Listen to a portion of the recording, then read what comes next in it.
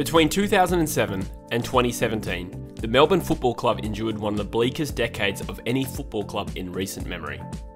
It was a period that yielded 2 wooden spoons, 5 bottom 4 finishes, 0 finals finishes, a tanking investigation and 6 different head coaches. Few then would have been able to believe that at the midpoint of the 2021 AFL season, Melbourne sit 10-1 and at the top of the ladder, and for mine, are clearly the best team in the competition.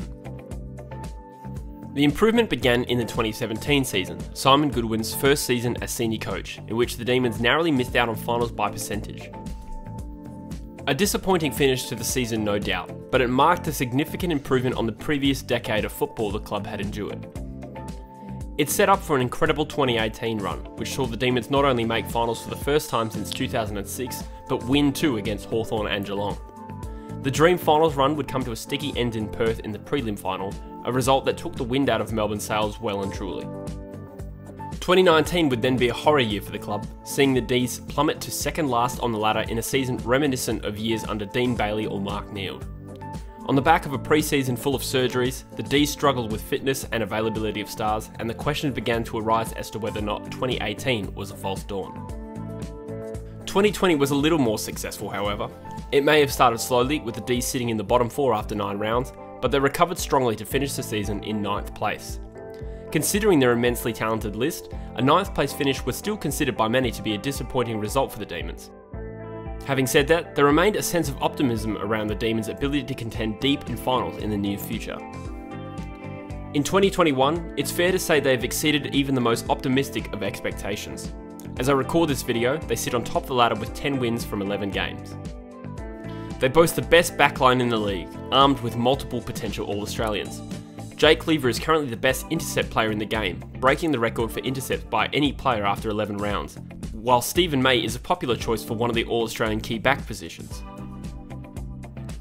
Christian Salem is also having a career best season off the half-back line, averaging over 25 possessions and ranking elite for intercepts himself, while Trent Rivers is firming to be one of the best pickups out of the entire 2019 draft class. The midfield almost speaks for itself. Christian Petrarca has exploded since the back end of 2019, establishing himself as one of the most damaging players in the game as a half-forward midfielder. His 28 possessions a game and 6 clearances don't tell the full story of his dominance, and he's well on track to be a top Brownlow contender come season's end. Right in the thick of that race is his teammate Clayton Oliver as well, who currently leads all comers in the AFL Coaches Award. The midfield is capped off by the brilliant Max Gawn, whose return to form in recent years has seen him become the clear choice for the All-Australian ruckman position at this point of the season. One clear question mark for Melbourne going into 2021 was their forward line, or more specifically, their scoring power. With Tom McDonald down on his previous form going into this year, the Demons rolled the dice on North Melbourne's Ben Brown in an attempt to establish a key forward focal point. That experiment is yet to be successful, but the D's have been delighted to find that that hasn't mattered so much. Tom McDonald is in brilliant form, having kicked 15 goals in his last 5 starts and featuring heavily in score involvements.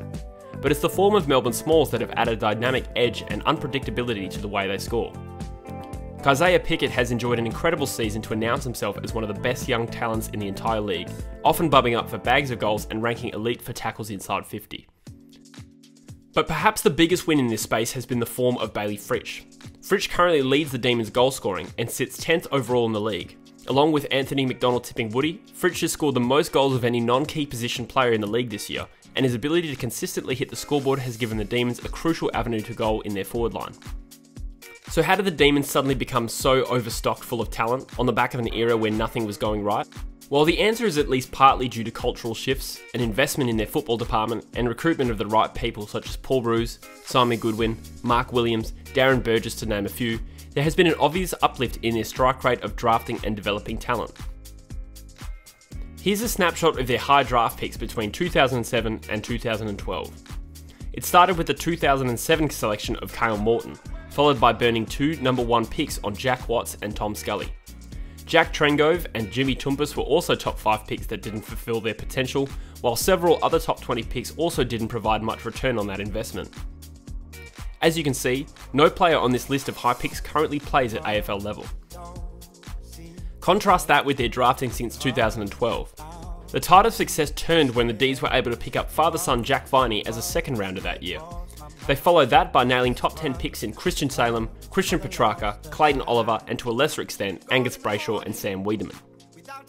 Bailey Fritsch was a dream selection at pick 31 in the 2017 draft, while Melbourne's 2019 haul of Luke Jackson, Cozzy Pickett, and Trent Rivers could be potentially talked about for years to come.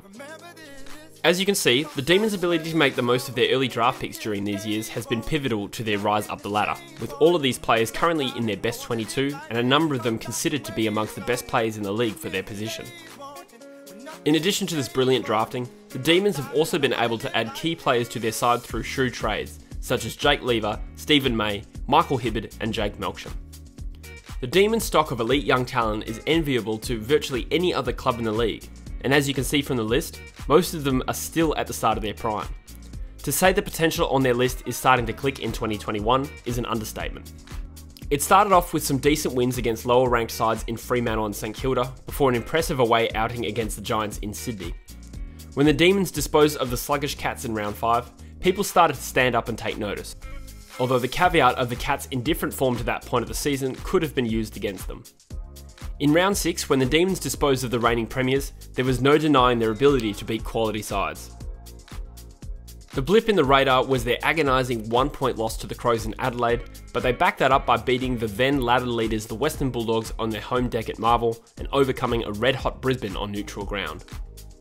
They currently sit 10-1 on the ladder with a percentage of 138%, but undoubtedly the aspect of their form that's the most compelling is their form against the best sides of the competition, with the Cats, Tigers, Lions and Dogs all sitting in their rearview mirror. The Demons, at this stage of the season, are clearly the team to beat. They have stars on every line, including the best defence in the league, a dynamic and unpredictable forward line, the likely All-Australian ruckman and 2 of the leading Brownlow medal fancies. They're in a great position to finish top 2 and for me, could easily go all the way this year. But let us know in the comments, how impressed have you been with the Demons this year and how far can they realistically go? As always, if you enjoyed the video, please consider subscribing to the channel for more footy content. Thanks for watching guys, and I'll see you in the next video.